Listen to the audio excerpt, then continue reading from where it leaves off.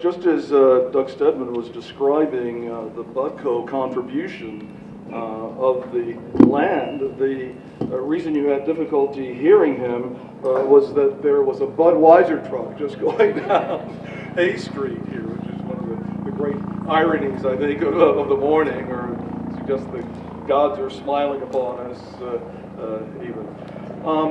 I wanted to just fill in one other detail that might be of interest. I don't think it's been documented anywhere. That at that presentation before the Texas Highway Commission that we did that led to the funding, there was a phone call made to Jeff Wentworth by Jossie Strauss, who had been one of the developers of the Las Casas Foundation, and whose son, of course, is now Speaker of the Texas House. But we think we owe a debt of gratitude to Jossie Strauss for making that phone call to get Jeff Wentworth to show up, because that Jeff Wentworth and John Saunders, the city councilman from San Antonio at the time, were there endorsing the application that we were submitting. I think gave us a leg up over some of the other presenters, and I don't think that's been documented anywhere before. There's been some issue of why we really want to talk about the railroads related to the bridge. Well, there are several reasons we need to do that. The railroads have influenced this neighborhood. The neighborhood here has certainly influenced rail service, as you've already heard, and the railroads in general have influenced San Antonio growth generally, which means that this neighborhood in San Antonio has had its own role in influencing our local growth as well. Well, Hay Street Bridge has been a fundamental part of that dynamic all along, but to really appreciate that, it's useful to appreciate a little bit about the history of railroading in San Antonio. Railroad didn't come to San Antonio until 1877. We were the last major city in North America to receive railroad service. It was an accident of history and geography that we can perhaps go into. Could have happened earlier, but for the Civil War. There were discussions nationally in the 1850s, of course, of a transcontinental route, and there was some debate about whether it should go a northern route, as it ultimately did, as you know, from Omaha to California, or whether there should be a southern route. Well, when the Civil War erupted, that put the southern route out of the mix.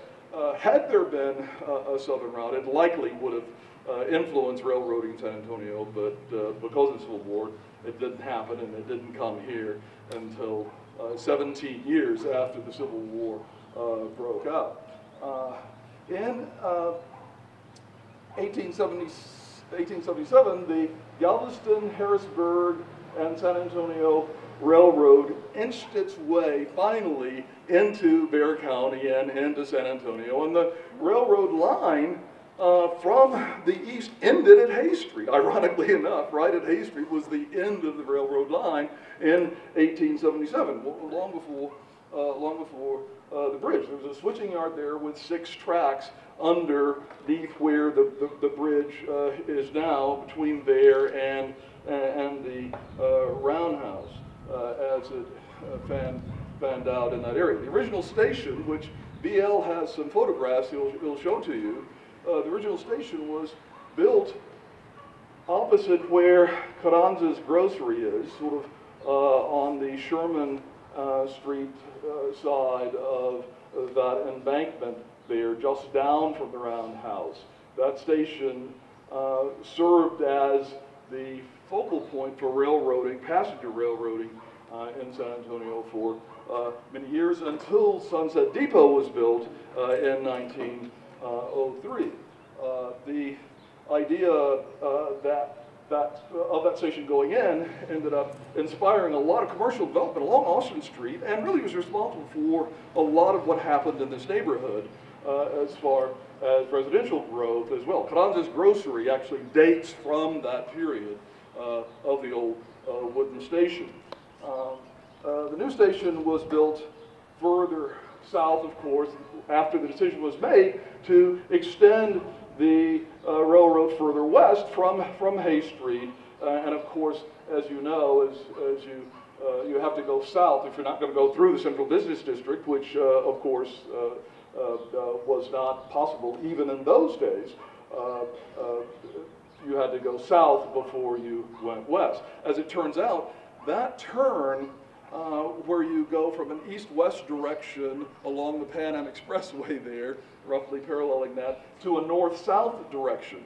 That turn, within a matter of 100 yards or two, is the sharpest turn in the entire Southern Pacific system in this part of the country, and that ended up leading to a derailment. Actually, folklore has it that there was more than one, but we have photographs that you might have already seen of the derailment that took place in the 1970s. The railroad sought right-of-way as it was being extended south of Hay Street, finally, and the city granted that right-of-way in exchange, as Doug Stedman mentioned, for a bridge to be built to serve this part of the community, so that this Midway Hill and Government Hill and other neighborhoods wouldn't be isolated from downtown. Well, the trade that was made was to award Walnut Street to the railroad for all practical purposes. As you know, streets on the Near East Side of town are named after trees. There's live oak and chestnut. There was walnut, cherry, mesquite, hackberry, olive, and on up. Well, Walnut Street doesn't exist anymore, but those of us who grew up in the neighborhood can remember street signs. In fact, there were no houses, or maybe one or two houses where hobos lived or something, along the railroad tracks there. But Walnut Street, and there might still be signs, I don't know, suggesting that, is the railroad track. And when you wanted to offend somebody to call them a hobo or something, you would say that they lived on Walnut Street in San Antonio. That was one of the things that we remember from growing up. In any case, this development of the railroad locally inspired San Antonio's growth enormously, and San Antonio became the largest city in Texas, influenced by several factors in the early 20th century. The Galveston hurricane and flood, of course, put Galveston out of contention. Galveston had been the largest city for a time. San Antonio was the largest city until the 1930s or so. San Antonio grew, population here grew 5 times over, multiplied 5 times from 1900, the turn of the century, into the 1930s. Population grew from 50,000 or so, just under 50,000, actually just about 40,000, to 250,000 by the 1930s. But by then we were and had been eclipsed by Houston and Dallas. But the railroads are what made possible that enormous growth. That enormous growth would not have been possible without the railroads and without Hay Street Bridge playing the role that it did. There was a reference made in the question about the role of the explosion at the SP Champs, which took place in 1912. Mind you, 1912, that was the same year that the Hay Street Bridge opened. So that the bridge witnessed, and preparations for the bridge witnessed, some major events in local history. That this was the largest industrial accident up until that time in Texas, and it's only been eclipsed by the Great Texas City explosion, the ammonium nitrate corn products explosion in 1947. But it remains the largest explosion of a railroad boiler, all altogether in the country. The reason it happened was that, as you know, the process of creating the steam involves building up a lot of, or powering the engine, what really amounts to the external combustion engine, which is what a steam engine is as opposed to the internal, involves building up a lot of pressure. That pressure has to go somewhere, and usually a relief valve will end up releasing that pressure. In this case, the two relief valves were shut off so that the pressure became so enormous that the steam engine became a bomb for all practical purposes, and it blew up in early March of 1912, blasting shrapnel for 10 blocks or more, 10-block radius around the roundhouse, which meant that shrapnel and debris would have hit us if we happened to be playing in Lockwood Park. And as John Kite had described, it was a force powerful enough to knock his father as a child to the ground more than 10 blocks away. The explosion was heard for 20 miles around, and you could practically hear the explosion in Seguin. It killed 26 people, injured dozens more, more than 40 people were injured, and it leveled adjacent houses and buildings, and even injured people who were affected by debris falling through their roofs and collapsing their houses around them. That's how serious it was. Circumstances that led to it are really compelling to explore, and I think bear more investigation. There was a strike going on at the time, and there were strike breakers who were manning the engine there. Didn't necessarily know what they were doing, and that is the official the official line.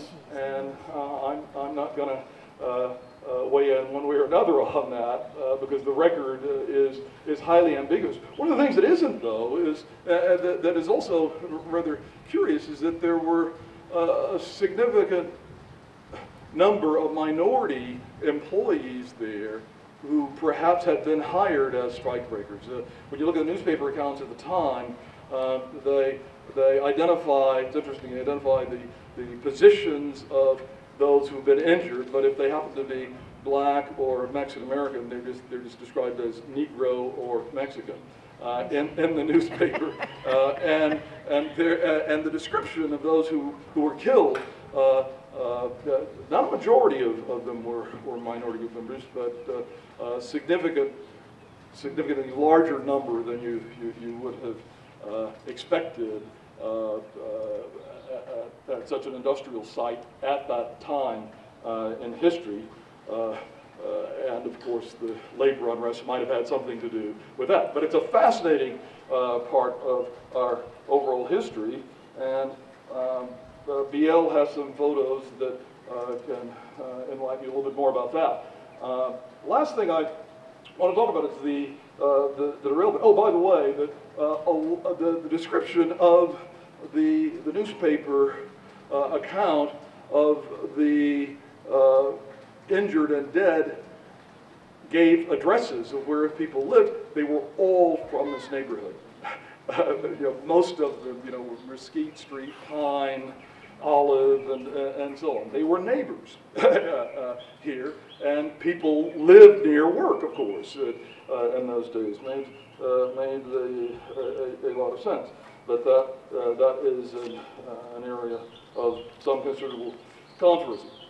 The derailment that you have photographs of is the other big, one of the other big events in the neighborhood affecting the railroads generally. As we suggested, there's practically a 90-degree turn in less than a couple hundred yards there. This derailment placed and it the accounts that I've read, the descriptions I've heard, suggest that it was an Amtrak. The early days of Amtrak were in the early 70s, since that National Passenger Railroad Corporation was formed, I think in 71. 71 was when it was formed, right? So that even though that engine has Union Pacific markings on it, and this is the image of it that some of you, I think some of you have seen, that train was obviously speeding, and there was a speed-related issue, but there was also a weather-related issue. This is the winter, there's snow on the ground, as you might have noticed in those photographs.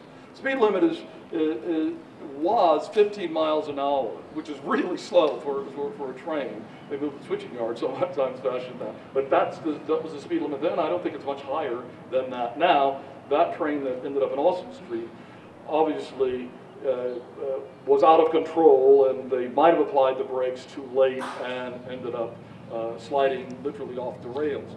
If you look at Austin Street, right near Duval, where that takes place, you'll see an embankment with the tracks right at the very edge of it. That when you're on the train, part of the train is practically over Austin Street there, which is really sort of amazing. It's comparable to riding Amtrak along a river valley or something that you really can't see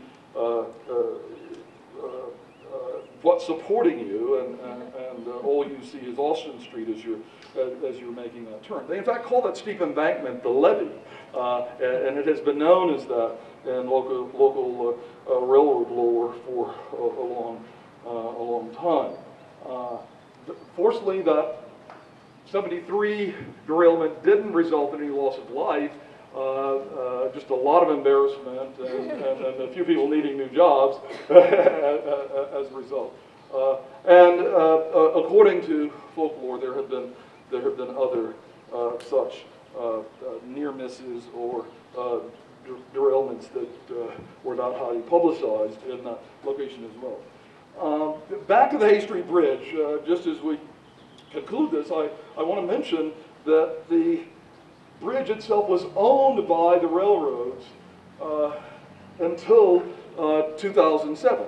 From the time they were constructed, before they were moved here, as Doug Stedman suggested, in 1881 until 2007, they were in the hands of the railroad, which reluctantly gave them up. Anybody who's dealt with the railroad knows that the railroads are very slow to move and are very difficult to negotiate with or to get an agreement from. And the railroad didn't necessarily want to surrender that bridge to the public. They did, and it's our legacy. They have bequeathed that bridge to the community here, and it's up to the citizens of San Antonio who've been entrusted with its future, and all of our leaders to protect that bequest and that legacy, and we hope to be up to the task. One final point to mention related to railroad history in San Antonio that I think is also important. I'm a big Amtrak advocate, as some of you know, is the numbering of the trains that come through San Antonio. Amtrak numbers its trains according to their sequence and historical significance within the system. Well, the Sunset Limited trains that come through San Antonio are Amtrak trains number 1 and 2. So that we have a significant railroad legacy to protect here in San Antonio. B.L. Meyer, who is the former chairman of the San Antonio Rail Heritage Museum, which operates and maintains Engine 794 down at Sunset Station, is a local rail historian who is going to offer us some other insights and can maybe answer questions that you might have about local railroad history. I must also say, and I'm embarrassed to say this with B.L. standing here, that the photographs that I circulated of the derailment came from the Texas Transportation Museum website. BL maintains a very fine website as well for his museum. Competing museum contributed the photographs that you've seen. Sorry about that. Hey, it happens. It happens. And talking about Amtrak, I want to just make one point, quick point, before Nettie is introduced by Marisol. And that's that San Antonio is the only city in Texas that has 2 long-distance trains operating through it. But Dallas and Houston each have one. Fort Worth has that short train that goes up to Oklahoma City, the Heartland Flyer. But San Antonio has the east-west train number 1, number 2, the Sunset Limited, of course, which is, as we've noted, one of the more historic trains in the system. And also train number 21 and 22, which is the Texas Eagle, which leaves every morning from Sunset Station, a few blocks away there, to Chicago. And you get to Austin on it. If you leave 7 in the morning, get to Austin at 9. It's a great commuter. Coming back from Austin, you get back here at 9 o'clock.